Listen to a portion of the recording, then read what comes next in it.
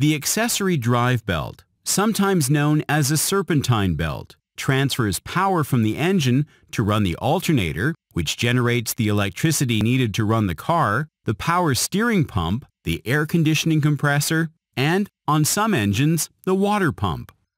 Technology improvements in drive belt construction mean that newer belts do not develop cracks, even when they are worn. So, a special tool is used to measure the wear between the ribs of the belt.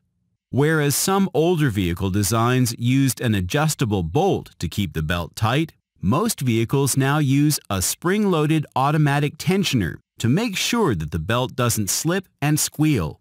A misaligned belt tensioner, where the surface of the tensioner pulley doesn't run parallel with the belt and other pulleys, can put pressure on a small section of the belt, which eventually causes a rib or multiple ribs to become detached from the belt. This is most common in automatic spring tensioners. Tensioners should be replaced at the time of belt replacement to prevent premature failure of a belt due to a worn belt tensioner.